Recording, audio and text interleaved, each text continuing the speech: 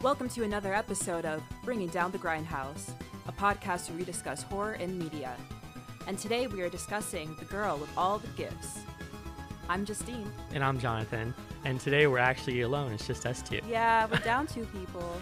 But they need a few days off, so we decided to do just one film this time. And this film is actually available on Netflix if you want to go take a look at it and then come back to the podcast because we do have spoilers. Yeah, definitely. I highly recommend going and watching this movie. I'm really happy that I stumbled across it. I was scrolling through the horror section, and it was on one of the trending movies right now. It's pretty interesting, actually. You're talking about the popular on Netflix tab that shows up? Yeah. Okay. Mm-hmm. I always like going through that because they're good about including both American films and international films. Yeah. Netflix has always been pretty dope about including international films. And this is one of those UK films that is good, but unfortunately didn't really make its money back when it came out. Yeah, definitely. What are the stats on that, actually? So I was taking a look at it. There wasn't a fully set budget, but from what I could find, the budget was roughly 4 million Great British pounds, and they made about 1,600,000 Great British pounds back. And so the movie didn't really do well in the box office, but critically, it's pretty acclaimed. It ends up getting a good score. It has like an 88% on Rotten Tomatoes, if that means anything to anybody. Was the film released in theaters or was it just a streaming release? Yeah, so it was a theater release, and it was actually funded by the BFI, which is the British Film Institution, and they are actually pretty legitimate in England. They usually will collect money for these things and then give them to directors to create something that they think is a worthy project, and they've done this with quite a few films. So it was sponsored by people who really believed in the film, but I guess people really didn't take to it. They probably didn't like the premise or how it ended. And it probably had to do a little bit something to do with the fact the main person's black. Mm-hmm. It's just not a popular thing in the UK. Yeah, definitely. Or at least not recently. Mm-hmm. I think they're trying to start to be a little more inclusive, but the general population is a little slow to catch up to that. It is considered to be a British post-apocalyptic science fiction horror film, which is a mouthful. Yeah, no kidding. Right at the start. And so it blends together a lot of genres that you will usually be put together, but in a much different way. It's unique. It ends up being a zombie story that focuses in on one of the main characters. I believe her name is Melanie. Yeah. But the way that the virus spreads is different. It's a fungus. Yeah, and I was sort of reluctant to watch this at first because I've seen way too many zombie movies, ever since, what was it, like around 2012, I feel like 2011, 2012, there was like a big zombie rush in the media, there was all these shows and movies, zombie this, zombie that coming out. And I feel like I kind of got sick of it a couple years after that, Well, they had a lot of stuff. They had like the Day of the Dead stuff, Dawn of the Dead. They had the Santa Clarita Diet, which was on TV, which was like a horror comedy. Zombieland. They had Zombieland. They also had, I think it was iZombie, which is a weird movie. Yeah, I haven't seen that one. There's a few different things, and people have just been beating this to death with all of their versions of how a zombie feature should be. And this one is unique. It ended up being much more unique than I expected. Yeah, definitely. I feel like it showed the zombies less of being like an infection caused by humans, but rather like an outside force. It was its own being before, and it sort of took over human bodies as a form of survival. Yeah, so I don't know if I missed it while I was watching it, but did they mention that this was just a fungus that spread amongst like all the people on Earth? Yeah, pretty much. I don't think they really explained where it came from either, but somehow this fungus showed up on Earth and began to manipulate humans. It would wrap itself around their brain, controlling their cerebral cortex and, rendering them helpless, making them essentially zombies. And the fungus would have the need to feed because essentially it was growing.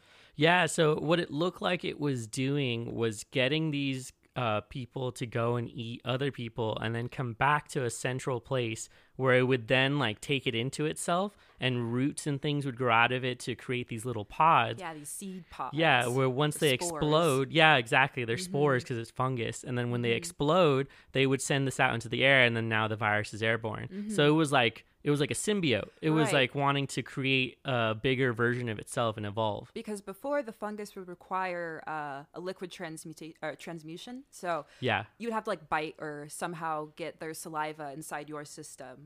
in order for the virus to spread, then the fungus would then root itself into your system and take over. Yeah, exactly. It's so pretty you're quick too. It was within a matter of seconds that the body would be taken over. God, what was that movie? World War Z does the same thing, where you get bitten and it happens in like 30 seconds. And so that's why even one of the scenes has him waiting to see if he transforms before he lets him onto the vehicle that they're in. So he's like, nope, just hold on, you gotta wait. That scene reminded me of a really good scene from World War Z where he stands on the ledge and he waits to see if he transforms, and he does it, and he jumps back down from the ledge because he's ready to like jump off the building. Was World War Z the one with like that walled city and there was just like this mountain of zombies? Yep. Oh man, that is the extreme rage zombies in that one. Yeah, those are the zombies you want to avoid, because those are cute little like slow walking zombies, but those were some next level ninja zombies. Yeah, they would like they would rush you. That became a common thing in later films because people just weren't afraid of zombies anymore. Yeah. So they wanted to up the fear factor and figured out that if you have them just running, then that would be something that scares people. That movie had something unique too, because they found out at the end that the zombies were only looking to attack people that were healthy. They went over people who were sick, anyone who they thought that was going to die, they would just leave them alone. And so he figures out that if he infects himself with a certain virus, like common cold or something like that, then you could potentially fight against the virus, and that's how the movie ends. So it's different in that way. And so it's cool to see another film that's unique, where I guess the premise was that the kids that were born during this time also had this virus, but they were also human, so they had to like they could keep their consciousness while also having the need to feed on things. Yeah, that was so interesting, because essentially these women who were infected with the fungal virus infection while they were pregnant then transferred the infection to the fetus. Yeah. And when the fetus was to the age where it could be born, rather than being born the normal way, the fetus ate its way out of the mother. This is the gnarliest piece of body horror that I don't think anyone's really explored before. Like, what would happen if a pregnant woman got bitten or got the virus and then just had a baby inside her? The baby would get the virus as well. I mean, they did do it in Dawn of the Dead, but the baby was just born dead and it didn't eat its way out. Yeah. It was actually like born. And so that was weird to see. But then this takes it to the next level of, they actually ate their way out of their mother. Yeah. And makes it a really violent process. Right. So how this movie starts is it's this facility, this military-like facility somewhere. And there's these group of children that are in these like weird wheelchair-like structures to basically keep them immobilized. Yeah, it's to restrain them. Mm-hmm. So these are the children that were born from these mothers. Yeah, and they keep them all there to study them, I think. One of the scientists involved is trying to find a cure, essentially synthesize a vaccine from one of them. And the interesting thing about these children is because they were born with the infection, in a way they are both human and zombie. They have the fungal infection, but they also have autonomy. Yeah. And so they have the ability to control what they do. They're not complete mindless zombies. But they are also driven by the need to feed. Exactly. They're in a weird in-between where they're able to consciously think about all the things that they want to express while also having to deal with that hunger. Mm-hmm. And so, like, that's interesting because, so the story itself, the film adaptation was actually written along with the book. So the guy who wrote it was Mike Carey, and the person who directed it was Colm McCarthy. Mike Carey wrote both of these together because he had planned on making a movie and a book deal. And he did the book first, and then he got someone to direct the movie and got the BFI behind it, and so they were able to make the film. And the only thing he changed about the story was that the book follows 5 different characters, so you get a view from all of the main characters, with the ones you see in the film. So the scientist, the 2 soldiers, the woman who's overseeing her, and then Melanie herself. And then you also have, I think, like one other person. But in the film, it focuses more on Melanie as the main character and how she feels about everything that's going on. Mm-hmm. And then one of the other things I found that was interesting was that it only took 7 weeks to film this. And they filmed in certain pieces of Birmingham in the city in England, as well as the West Midlands. And then they also shot in Pripyat, which is in the Ukrainian town where the Chernobyl disaster happened. Yeah, so those over the city shots are actually real. The only thing they added in was certain elements of the buildings being destroyed. I was wondering about that because watching it, you had looks mentioned real. too. You were like, "This is the best CGI I've ever seen." It's actually not. Yeah. They actually went somewhere. They went to the abandoned city near Chernobyl, and if nobody knows what that is, it's when the nuclear power plant basically melted down and released toxic radiation into the air, and it killed everything within miles of the facility, and no one's been back to this yet because the radiation levels are still too high. So they sent in a drone to record these pieces, which is really cool. Yeah. So they were able to get that post-apocalyptic feel during the film, and it works really well for the story because you only really follow these 5 people, and it somehow condensed a zombie apocalypse to such a small story. I think that was what really stood out to me, and it was interesting. It was definitely happening, I feel like, at sort of the turning point for a lot of things, because they'd already been in this apocalyptic setting for a while now, it seems. You know, they had their facilities set up. They had been raising these kids for several years now. But at the point we find them in the story, the base seems to be, the base is overtaken by a huge horde of zombies. Yeah, it's just like any other zombie film. Yeah. You can't really be safe anywhere for very much time because eventually they'll break in, and then you always got to be on the move. So it sets a time clock on it pretty quick when they have to leave. And so I think this facility's main purpose was for the children. It was basically it was a research facility. It was research and also an education center because these kids were being put in classes where they were being taught things that, normal kids would be taught in school. Well, so pretty early on, that actually leads me right into what I was going to ask. So you have classes with these children, and the main woman is reading them stories. One of the first stories that's mentioned is Pandora's Box and the story of Epimetheus and Prometheus. So what do you think was the purpose of bringing a Pandora's Box for the whole story? Was it like an analogy? Oh, definitely. The whole story sort of centers around the idea of monsters, and that's really what the premise of Pandora's Box was, is this box of essentially mystery and monsters. There's so many interpretations of it. One of the main ones was that there's going to be evil and bad things inside the box, but some other people interpreted it as there was everything in the box, so good and evil.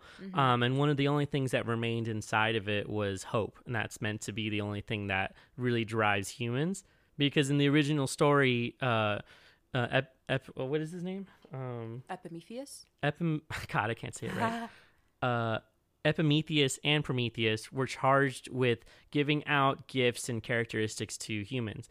Prometheus stole fire, which is what he ended up paying for later on, and Epimetheus was charged with giving all of these traits to animals and then to humans, but he had nothing left after that.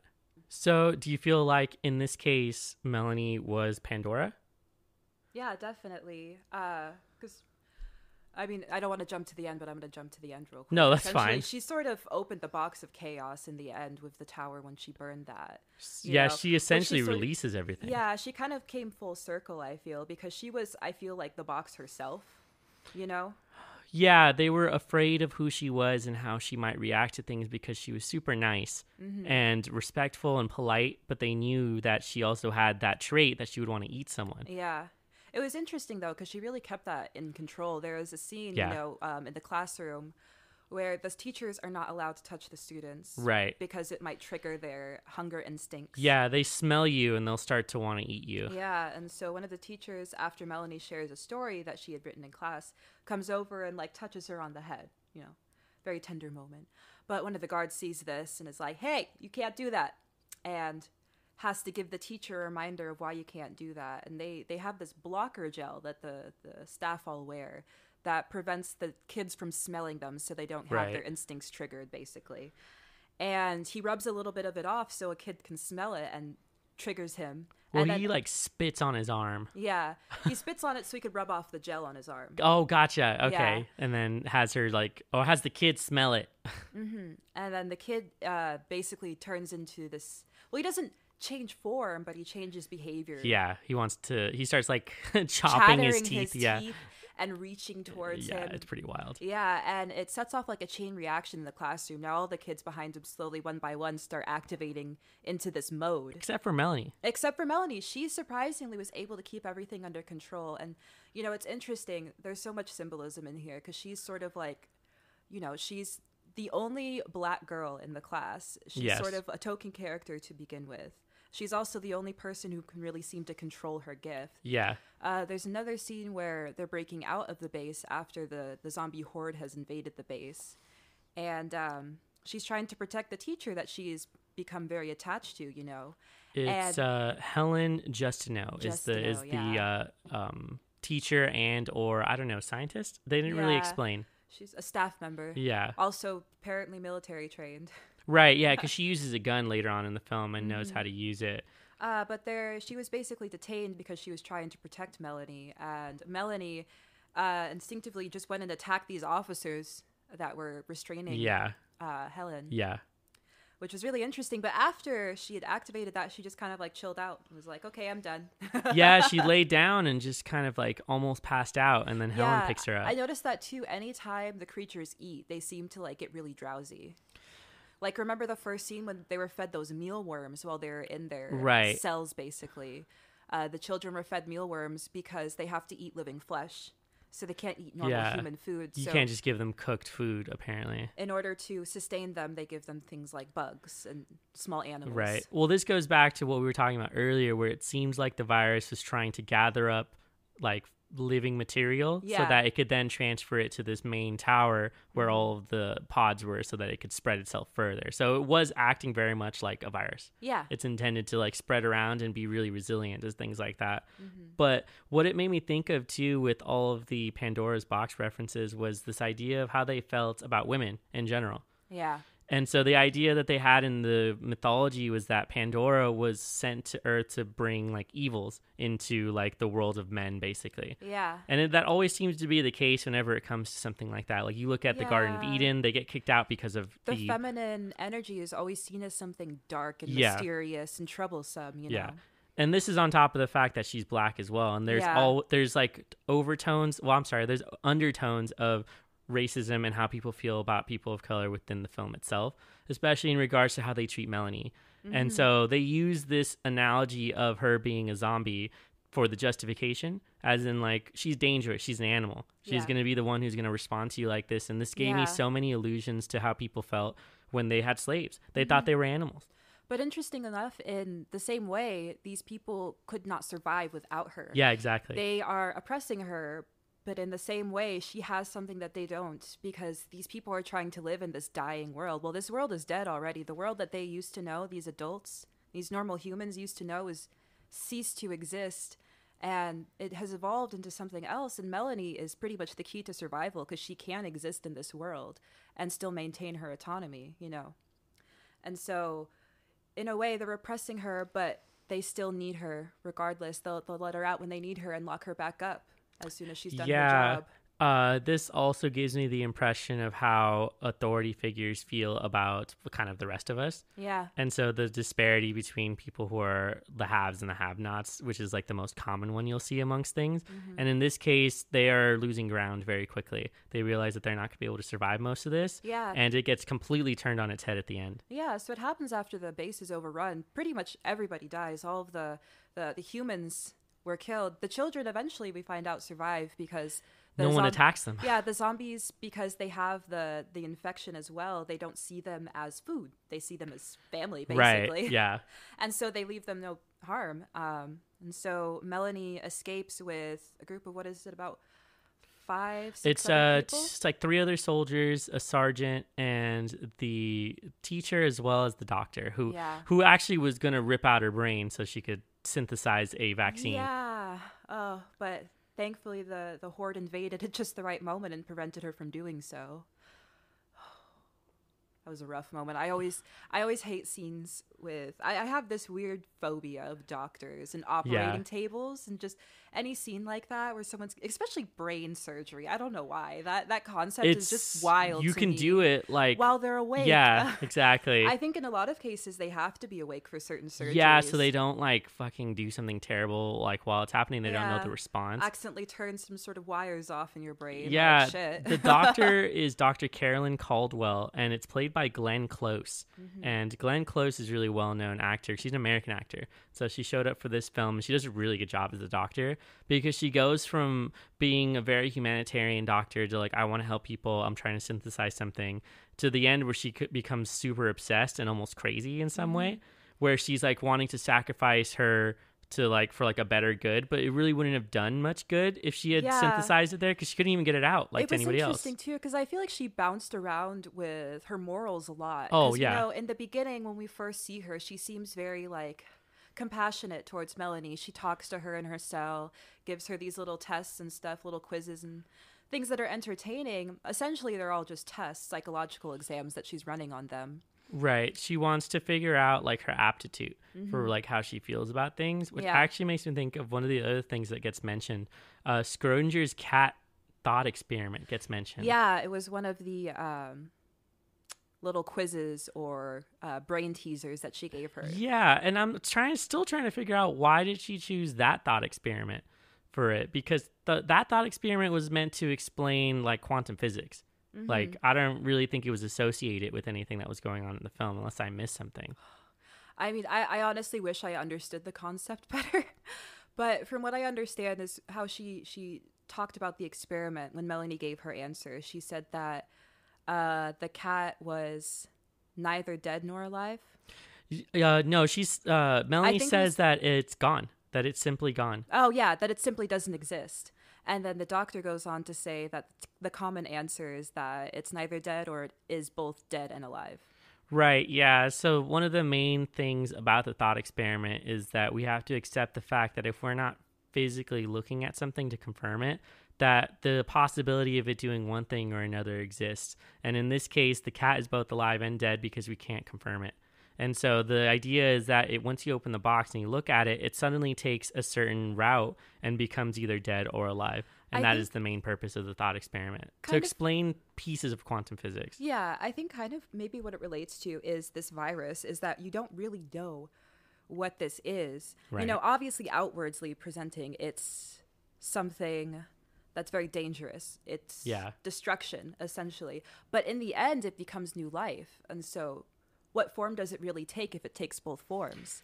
Is it a bad thing, or is it also the new way of doing things? Right. And that is actually pretty strong, a pretty strong feeling that I got to when I was watching it, because it seemed at the end that they sort of had to accept that the Earth wasn't like theirs anymore. Yeah. That it belonged to the new cast of people, which was the children who were both hybrid humans. They were hybrids, but the thing is that the way they felt about them was that they were a dangerous mix, as opposed to like, oh, this is a blending of things. New thing, yeah. This is the new evolution of humanity. Right. And there was such heavy pushback, which only makes me think of like older generations not wanting to allow children to grow. Yeah, definitely. I think it's a lot of social commentary, because, you know, our generation, each generation is just getting smarter and smarter. Like, it's insane the things that some of these little kids can do and know.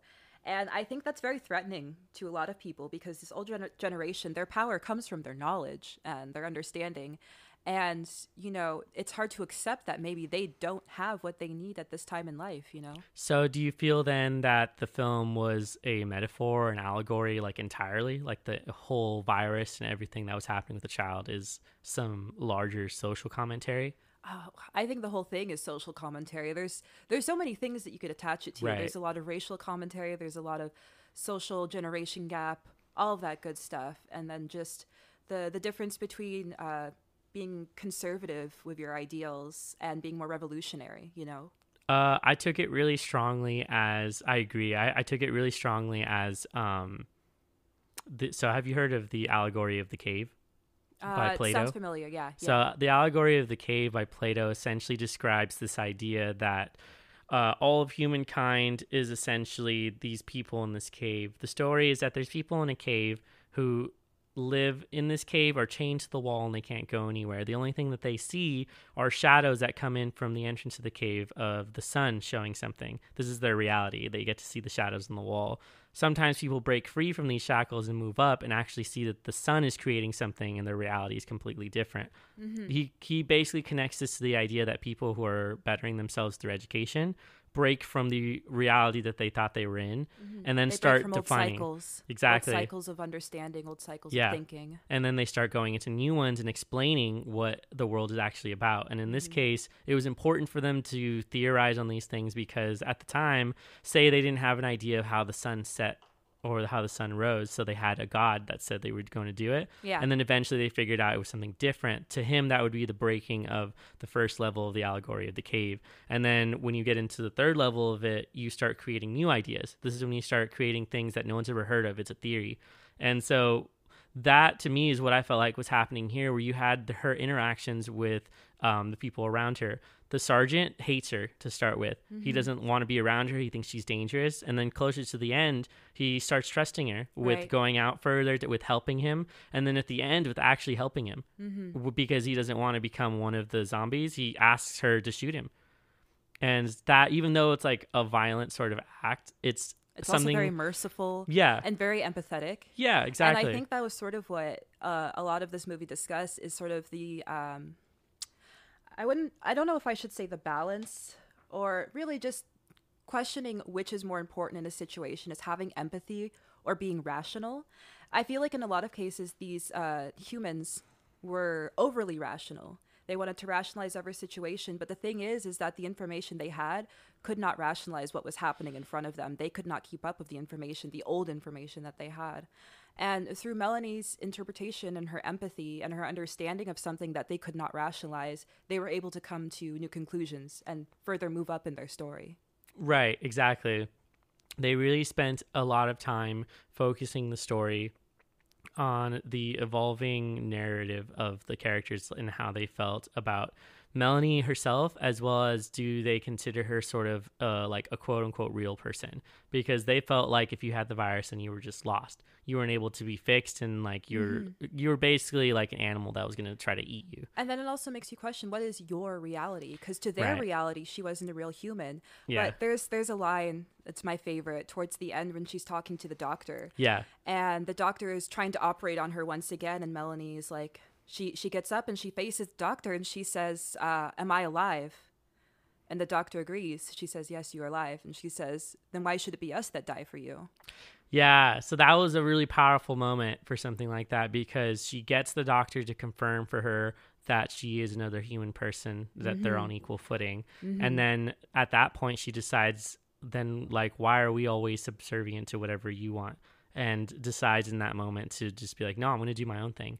And I think in a way she sort of decides like, I don't want any of these people around, with the exception of the doctor Helen, or of the teacher Helen. I think she can also see too that it's sort of a hopeless situation. Yeah. The last sort of beacon of hope was literally this base called Beacon that they were trying to get to in the beginning of the movie. Gets overrun. And it's overrun. They're actually looking to evacuate to wherever these people are. They're trying to evacuate to the other place. So it's not a good situation. I think she understands that there's no other way that this could happen. Because I was thinking it too. I was running through all the possible outcomes while I was watching this movie. And I was like, she has to just destroy everything. Like, that's the only way. You have to start over, really. And that's why she went to go burn the tower. It basically started the next phase of humanity. You know? There's a few things in that. So they originally find the tower, they find the pods, but the pods, the doctor claims, have bad, what'd she say? Bad design. Bad design. They have bad design. Too thick. Yeah, you can't just throw it on the ground and crack it open. It responds only to like moisture or extreme heat, and so this kind of alludes to the idea that she is eventually going to burn it later in the film. Yeah. But this also gives the impression that Melanie has always been that source of progression in the film, and it becomes literal when she's like the spark that brings that sort of hope forward for her. Yeah. And so she ends up just lighting it on fire, and it goes up like tinder, super quick. It releases everything. Even it's like a sad moment too, because the sergeant actually cared about her and ran out to go and find her, but then gets exposed himself, and she even tells him, you were supposed to stay inside, like with Helen, but he's like, I was worried about you. And then he realizes what she's done, but he doesn't seem upset about it. I think he too realized in that moment that was the only way that it was going to end, you know? Right. And this ends sort of the way that a lot of zombie films end, where almost everyone dies and not a whole lot of people get away. But in this one, they actually added in another piece to the ending, which was that she was moving forward. Yeah, and so this last scene with the tower was really interesting. I noticed a little symbolism there if you are familiar with tarot cards, Yeah. there is a tarot card called the Tower. Yeah. Which depicts a tower that's struck by lightning, on fire. Just lots of crazy shit is happening to this tower. And essentially the card is representative of danger, crisis, destruction, but also liberation. Okay. And I feel like that's essentially what happened in this moment. Yeah. I mean, we were going through this process throughout the movie. There was the danger, the immediate danger of the zombies. The crisis of being overrun by the zombies, trying to find a new place to find a home, basically. Right. And then realizing that there is no home and everything falls to shit. So we enter the phase of destruction. But at the end, then we reach a phase of liberation, actually. Yeah. Ironically, though, the teacher who was teaching Melanie in a secluded and like locked up sort of space ends up being reversed. Melanie's on the outside, completely free because there's no humans basically left after that, I would assume. And then Helen is locked inside of like a moving vehicle that's like a lab, and she ends up teaching the children from inside there. So she's teaching them from a locked cage, which is like if she opens it, then she dies. So you have a complete role reversal from the beginning where you saw Melanie like in bondage basically through the whole thing. And she grows up like that. She has no other reality. And that's why the allegory of the cave hit me so hard, because that was her reality up until it was broken, when she had to leave the base and didn't know anything. She walked around the houses like she had never seen certain items that were there. Yeah. Oh, I really loved that scene where she was actually able to go off on her own for the first time. So that scene starts where they finally get to London, I believe. They were traveling into what is now post-apocalyptic London. Yeah. And Helen comes across some clothing that she gives to Melanie. It's a nice little jean t-shirt combo with some red shoes. Which is super important. Yeah, so the red shoes are a really common symbol used in a lot of movies. For example, like The Wizard of Oz, the ruby red slippers. Yep. And the red shoes are a symbol of unruly woman, which is interesting. I feel like this is like a storytelling element that sort of just happened. The same way that when you watch like older films and they have light across someone's eyes, that it's meant to show sinister intent. Where in this case, if you have red shoes, it was meant to display what you had just explained. Yeah, a woman going off and doing her own thing, which apparently is considered unruly. But they're also a symbol of power and independence. Yeah. And when she gets this outfit, after this is the first moment where she has true autonomy, you know? Yeah. Because she's been told what to do her entire life, locked in cages, put on a strict schedule.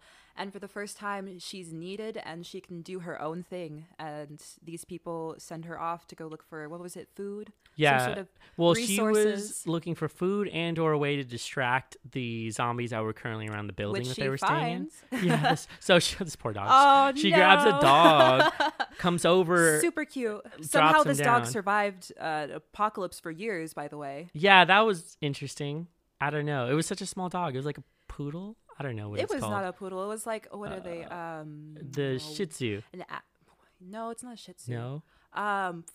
One of those shaggy dogs. Looks like It was like looks a like brown, a mop. like moppy brown dog. Fuck, I know what it's called. I I know. used to see one all We'll the figure time. it It was out. so cute. No. Well, Okay, yeah, the anyways. other thing is that she comes across a black cat, which she eats. So the thing about this is Schrodinger's cat? well, right, I know. So one is a Schrodinger's cat because that's pretty funny. But two, I felt like this was meant to. So like most commonly, people think of black cats as a bad omen. Yeah. That's like the thing that is in like folklore and things like that. But in this case, this bad luck that kind of shows up in her life, she literally eats it. So it's like what. I felt like it was sort of a symbol of her like taking control of her own like destiny, and in this case there was no bad luck because she ate it. It's funny because as much as black cats are seen as a bad omen, they're also, cats in general are seen as a symbol of independence as well. Yes, exactly. And so I feel like in a sense this was her grasping her independence and consuming it and taking Really it for literal. herself. Yeah. Yes, quite literally. Yeah, that makes sense.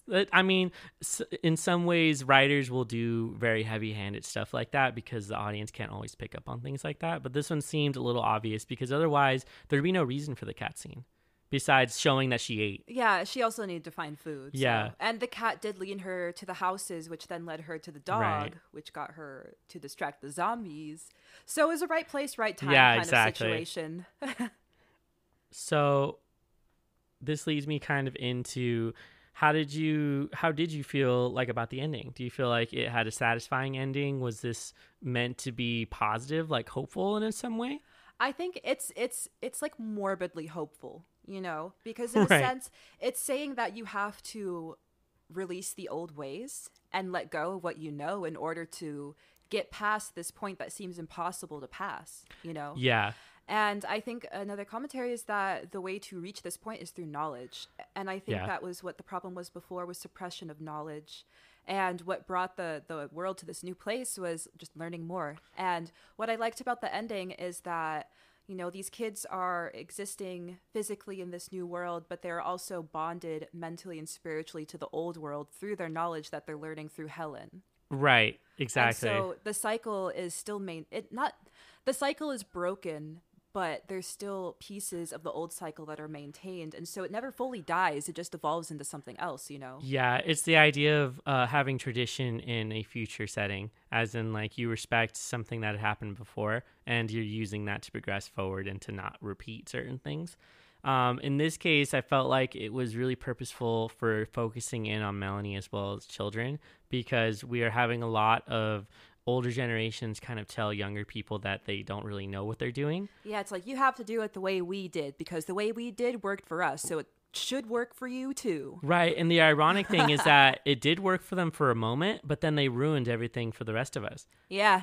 So like you talk to millennial generation and Gen X after us, and you get this idea that we're all told that if we do this hard work and like the pull yourself by the bootstraps thing, that it's going to get you through life, but we can't because the system's broken. Maybe at some point in early stages of capitalism, right, like that was what it was built for. You could work hard and get your success that way, but obviously the system has become so corrupted and manipulated, and it's just impossible really to get anywhere unless you already have sort of that foothold in something else, whether it be from your family or from any sort of other positionality. Right. And in her case, Melanie did not have ideal positionality, being a black woman, a young black woman, who's also very, very different in the way that she interacts with her world and understands things. Right. This also makes me think of the idea of the other that gets talked about all the time in sociopolitical classes when it comes to race.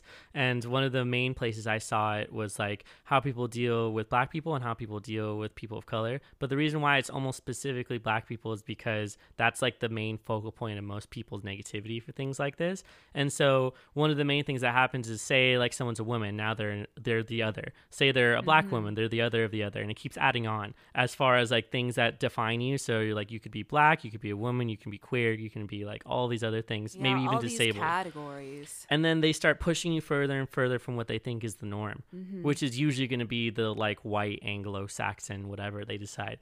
And so in this way, I feel like the purposeful intent on focusing on her story was important because they wanted to show that what was the future. It was her. It was a young black woman. Yes. And that is sort of like the progression of the future. And so it was interesting that they chose a route like this because the writers are both two white dudes. So it's like kind of a surprise. Interesting. Yeah. Wow. And so it's just like, I didn't really know how to feel about that, but it is a well-made film. I think it just didn't resonate with a lot of people because the story was just a little too different, but it subverts the idea of what a zombie film is supposed to be. I think if this movie had been released in the US, it would have been a hit. Yeah, I think so too. It didn't get wide enough release, I think. Yeah, definitely. It was probably one of those films that they only got into a few theaters because the money was scarce. Right. They didn't have a huge distributor to be able to get the film out, but I'm sure it's doing well on Netflix now. What year was this movie released? 2016. Oh, okay. Yeah. Oh. So just a few years ago, and then I guess they must have gotten the rights for Netflix to be putting it on there because it's starting to be pretty popular. And people have sort of the want to go and see a film that is different in this way. Yeah, that was actually kind of what drew me to this movie in the first place, was that the main character was a black female. And it was also of the horror genre, which is something that I find a little upsetting, is that there's not a lot of diversity within the characters that are presented in the horror genre. In most cases, it's males. Right. And it's white males in other cases, you know? It has heavily to do with the idea that any of the women they chose were usually damsels in distress or used for sex. A sex object, a love interest, essentially just something to sort of move along the plot, but not really a main point of the plot, not a main character, just a prop, really. Right. But in this case, we have a horror movie where a young black woman is not a prop. I mean, she's certainly treated like one, but we find out eventually that she's She's a lot more than Right. that. Also, sex and violence are not the main points of the film. Yes. In that sense, that is a typical trend for horror films for the shock factor. And you'll find that in certain films, it's just unappealing in some ways. It really brings you back to certain slasher films where you didn't feel well about it. Mm-hmm. But I mean, the main reason why you didn't see diversity is because, one, it's a boys' club, so you had all of the white dudes making films during that time. Yep. Two, they didn't let any other women onto the set except for other white women, and so that was the main reason why you only really saw white women in slasher films. Yeah, and if you ever see a black person in a film, a horror film, it's usually like a specific company that's doing black films. It's not a major label. They also became a trope. They would show up and die first. Mm-hmm. And that was like the main thing that they ended up doing. One of the earliest versions of this, which was changed much later in film, because Romero had done Night of the Living Dead. And in that film, the main character, the black man who comes to help her, gets shot in the end because they think he's a zombie. Yeah. A piece of like strong social commentary during the 50s when he had made something like that, which then got subverted much later and turned into like a joke where they would have a black person show up in a film and then they were the first victim of whatever slasher film. And then the way they like sort of legitimized how they had the women in the film and how they felt about them was making this idea of someone being like a scream queen. Like they were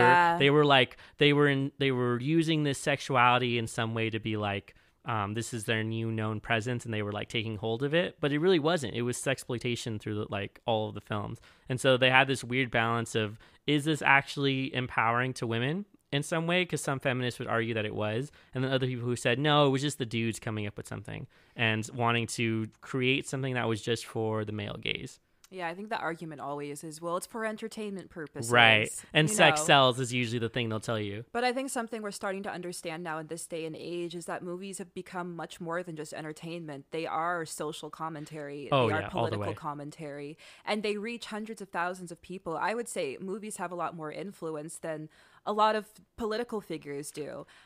I think that, they reach more masses. They reach larger locations, larger audiences, and they're very influential. The people that are in these movies, celebrities. Yeah. Obviously, everybody looks up to what they say and do. Oh, yeah, totally. And you have these influential people giving these powerful messages. I think that can be very healing to society, honestly. Yeah, and I feel like that's been the emphasis for film lately. We've been seeing a lot of good horror films come out of independent companies that are sort of giving you this impression that they want to go down a different route than what we've seen already. And so that ends up being something that I thought about when I was watching this film because it's unique. And I think it's original. It's original in a genre that is not so original. It's something that you've seen done like a million times over because people love zombies. Right. And, what's interesting is when I watch a lot of movies, I feel like throughout the movie I can kind of predict what's going to happen next just based off of what I've seen before in movies. But in this case, there's a lot of things that surprised me, a lot of little details about the lore of the zombies and whatnot that I was like, oh, okay, well, that's new. It didn't follow traditional narrative like tropes, so whoever wrote it did a good job of making it unpredictable, like you said, and it ended up being an enjoyable story all the way through because you don't know what to expect next, and there's never really a dull moment. They use their quiet moments to talk about serious things, and then it goes right into having this sort of anxiety of, are they going to survive through the film, and what is going to happen like at the end. So this kind of leads me into one of the next ones, which is, did you have any favorite scenes? Because there was quite a lot. I still think probably my favorite scene is at the end, right before Melanie goes to burn down the tower, and she turns to the doctor and she asks her, "Am I alive?" Yeah, that scene, it was so powerful because I think that's honestly the argument in a lot of cases for racial justice is people aren't seen as human. They're not seen as having lives, and so I think if everyone could just sit for a moment and ask, like, am I alive? You're alive. We're both alive. We both have incredibly complicated things that we've experienced and memories and all this. We're all humans. We're all alive. We all deserve respect. We all deserve love. We all have the right to live. Yeah, it was heavy. It had a lot to do with the idea of what was the hope that was going to push these characters forward. And for Melanie, it was that confirmation that she was a person and she wasn't just this virus that they'd been talking about. Mm-hmm. Let's see. One of my favorite scenes was actually when she fights the group of kids. Oh, how have we not talked about that yet? So this is interesting because it's a few things layered onto each other. So it's what would happen to kids if they didn't have anyone teaching them. Would they they were just fine. They figured it out. Yeah, so it seemed like they reverted to like tribalism. Like they were basically all joined together, and the way that they would do it is they had would, their alpha. Yeah, they had one person who was in charge, their alpha, and he was the person who sort of set up this like trap. Like they would trap people. And he was also, notably the bigger one, the one that carried the stick, the stronger figure, the one that leaded the group and I didn't realize how them. heavy-handed that was, where it's like, oh, the main alpha male is the one who carries the big stick, which is really funny. Yeah, and then she took the stick from him and beat him with it. Yeah, she beat his ass with it. That was that's how she protects the teacher and the soldier at that time. So what happens is the kids set up a trap for one of the soldiers. Yeah, that he gets eaten. Everyone goes to try and find him, and then suddenly realize that they themselves have fallen into a trap. And these kids corner the three of them. It was the sergeant, the teacher, and Melanie. Yes. And, the sergeant goes automatically for his gun. He's like, okay, gotta do my job. And she's like, no. Yeah, that dude was Melanie ready to shoot some kids. Sit down. She was like, nah, we're doing this my way. And she goes over and just starts screaming at him, I guess speaking in their language, their grunts and I wasn't whatnot. sure if it was a specific language or if it was just like that feeling of like the dominant scream of how she was going to take over that moment. I mean, I imagine it's a lot how like animals communicate, because obviously animals don't form sentences, but the certain meow or bark that they do can infer to something else. And so I feel like just the tone of her scream or grunts or whatever she was doing indicated that like she means business, and she would get in their faces, ward them off, and basically like cleared a circle. She was like, I'm challenging you. Right. And in most tribal cultures, if you kill the person in charge, then you have some sort of immunity. You end up sort of taking control of the situation of the group. You may take control of the group, or you may just be able to pass without being disrupt harmed. In this case, she just wanted to pass through without being harmed. And by taking down their leader, she was like, I could do this to any one of you, so don't even try it. Yeah. I would say that one was probably my favorite, besides the one that you mentioned. Mm-hmm. But essentially, she actually ended up becoming their leader, because in the end, in the last scene, when they are teaching the children, she gets them all in line. Yeah, she's alpha male now. It should also be noted too that all the children find their way there somehow. Yeah, they all sort of like all congregate. The jumpsuit kids. Well, they had like a very heightened sense of smell. That was one thing of hers. Is she could tell where someone had been. That's how she was able to track the soldier and try to find him. That was pretty crazy. Is by smelling him. And so I imagine the children were able to smell each other despite the distance and just followed the scent trail to each other. One of the last things I wanted to mention was this idea of the white savior complex that the teachers seem to have really hardcore, and they showed it in a few different ways, but drove the point home at the end where she's literally teaching from a box and thinks that she's doing something like spectacular, really. Mm-hmm. But like it's ironic because like her life's over. She's gonna die in that box. Yeah. I think there's even a moment too where she sort of acknowledges that she put herself in that position as being like the white savior. Yeah. When she's having that conversation with the sergeant. Yeah. Oh man. I forget exactly what was said. But basically she said that, this kid looks at me like I'm Jesus. Like, but I'm a bad person. Yeah. Or like I'm not a good person. This was weird because it's the first time you see her admit that she might not care as much about this little girl than she cares about her, and gets at this idea that like, oh, like we're not all perfect, and like she's trying to be humble